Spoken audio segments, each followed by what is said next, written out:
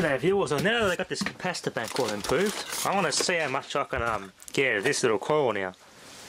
I should get a lot more jump out of this coil, so hopefully this thing should jump higher. Let's give it a test. Okay, we're all connected up. Okay, Variax turned up, flat out. I'll set this up here. Alright, let's plug this in and charge her up. Everything's right to go. Okay. 3, 2, 1.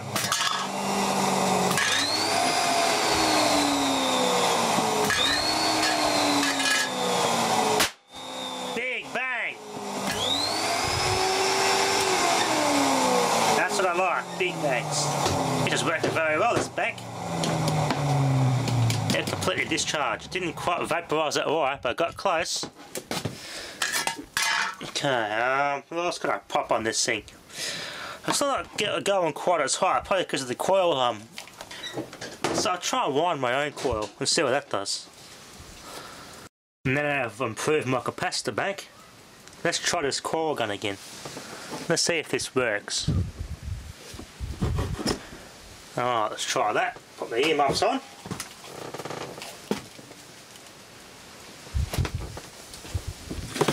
There we go. Now, plug this in.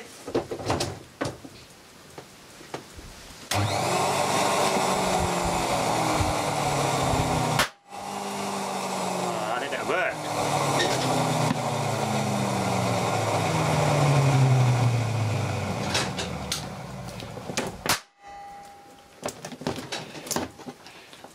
Yeah, another very efficient coil gun, that one. Yeah, depends on the windings, I suppose. Not enough joules per winding, I reckon. Let's discharge, try to move that. Yeah, it's a bit warm too. Actually, it did move. I positioned the screw here, and it was about here, so it moved a little bit. Yeah, not enough of a winding on there, but it did work somewhat. It's not a very good quality wire either. It's only a cheap multimeter wire, so it just blows like a fuse. That's still quite warm. Alright, let's see what else I can try. Okay, viewers, the switch finally gave in on this Sunbeam mixer. I've done previous videos on this, repairing it. The switch has finally gone bad and got a little dirty. Now it just sparks like crazy, so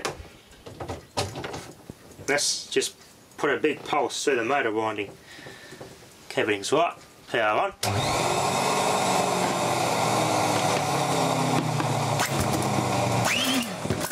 DC.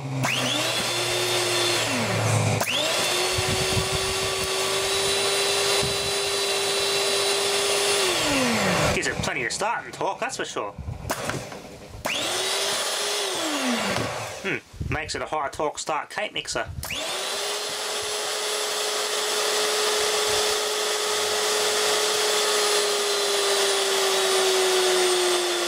Discharging the bank through that.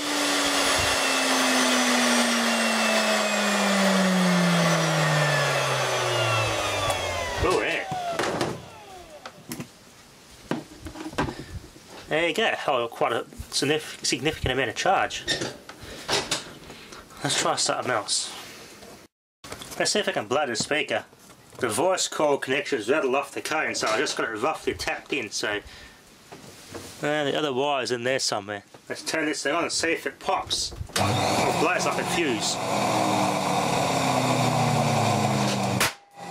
Yep, blew it like a fuse.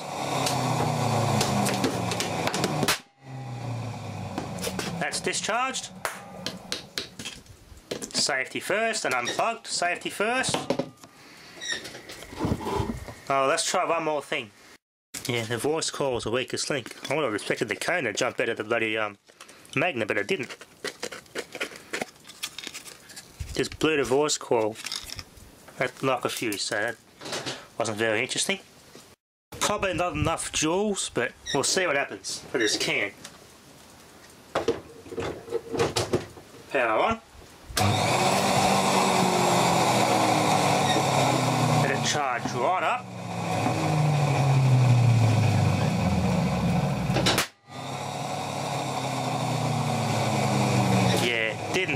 the can. Blew like a fuse.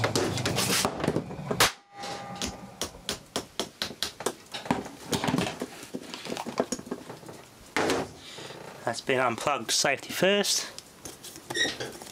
Yeah, it didn't even barely crush the can. It got warm though, that coil. Yeah, I need more joules. Yeah. I think high voltage capacitors are better.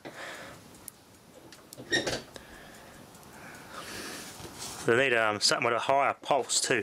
High voltage, high pulse capacitor would be enough for this. Alright viewers, that'll be enough for now. Thanks for watching.